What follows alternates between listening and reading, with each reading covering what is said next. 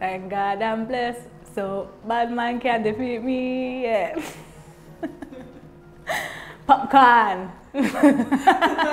Hey guys, it's Mariah Idrissi and I'm here with Harper's Bazaar Arabia.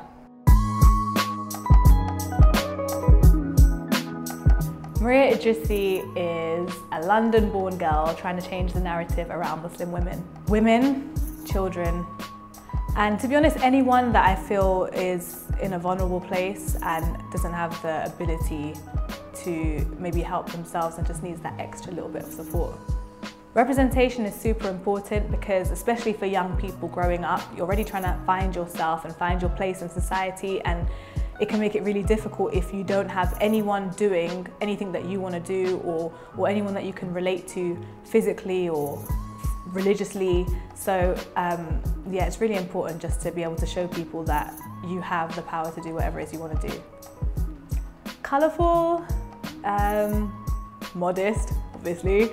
I say sometimes a bit tomboyish. Chic, modest fashion, Dolce by Safia. Modest fashion for me is a type of style that's just a way of life, to be honest. Whether it's a religious way of life or whether it's just a personal choice. The way I work with fashion is obviously as a model, but at the same time I do other things outside of fashion. And I think just having my style being presented there in whatever it is I'm doing is a representation in itself. So a lot of the time it speaks for itself, to be honest. Normally it's eat.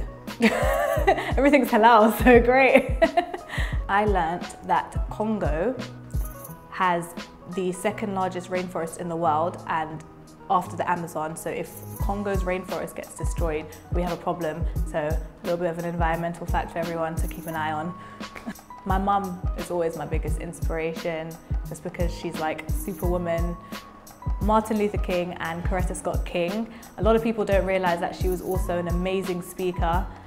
So if you get a chance, check out her speeches. Yara Shahidi, yes. There's a book called How to Win Friends and Influence People. That is a really good book. So that definitely changed the way I started thinking and speaking to people as well. I'm gonna check my phone for you guys. What do I listen to often? Okay, Lauryn Hill, Zion. Carmex, a nail file. Can it be food? Can it be edible? Deodorant. Mum jeans. Oh, my days. Do you know what? I don't say anything, to be honest. I just let them carry on with what they're doing. Will Smith. He's just like everyone's uncle, you know? Just feel the love, the positivity. WhatsApp.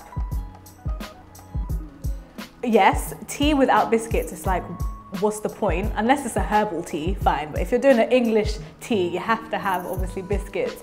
How do I do it perfectly? You've got to let the tea bag brew enough. It can't, not too much milk, just a little something there to add some color, you know. I don't actually like a lot of sugar, especially with my biscuits. So like half a teaspoon of brown sugar. Yeah, just make sure the color's on point. When the color's on point, then you can take the tea bag out and do all that stuff. And the biscuits have to be M&S Dutch shortcakes, the half chocolate, half plain. Oh my days, yes. Everything happens for a reason. Truly does. Well, I'm making a documentary and other film stuff, so I'm getting back into that. So just keep watching. New space about to open, so yes. Thank you guys for watching, and don't forget to subscribe to Harper's Bazaar Arabia on YouTube.